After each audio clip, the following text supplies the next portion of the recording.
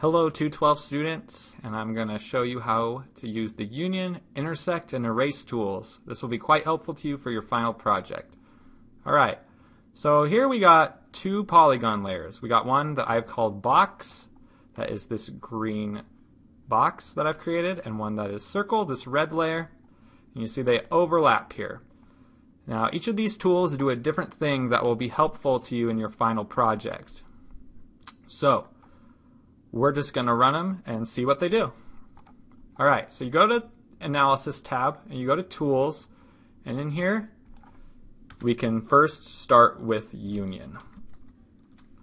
So there's the Union tool. This is the one we want. We're going to click on it. So our input features are going to be both. So we can drag this over, put it in here. You can drag them over, or you can do the drop down and select them, whatever you prefer. For the purposes of this project, we're not going to rank any of these, or in other words, assign importance to them. We want to join everything, so the only thing we really need to do after we put those in there is we need to choose what the name is going to be after this slash. And circle union is fine by me. So we're just going to call it that. Alright, let's run it and see what happens.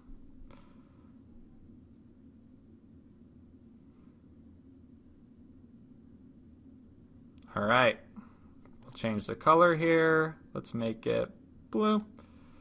And voila, look at that.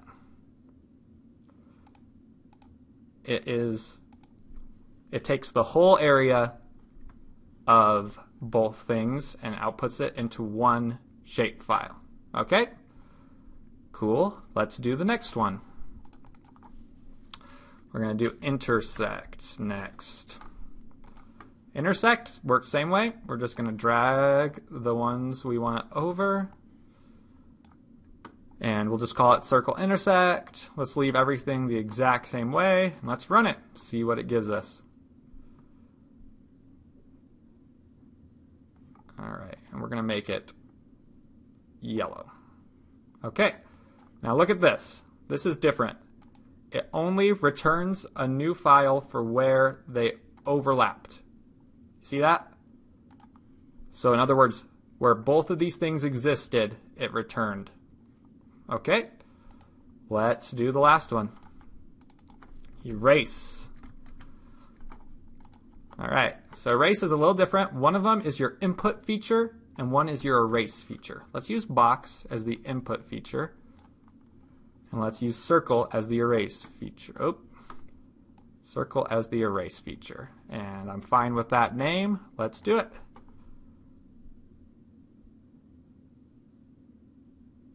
Okay, we're going to make this. Oh, let's make it pink. Why not? Alright, look at this. Where they overlapped is erased so that the new layer is just the green box minus where they overlapped. Alright, hopefully this video will help you know how to use these tools in your final project.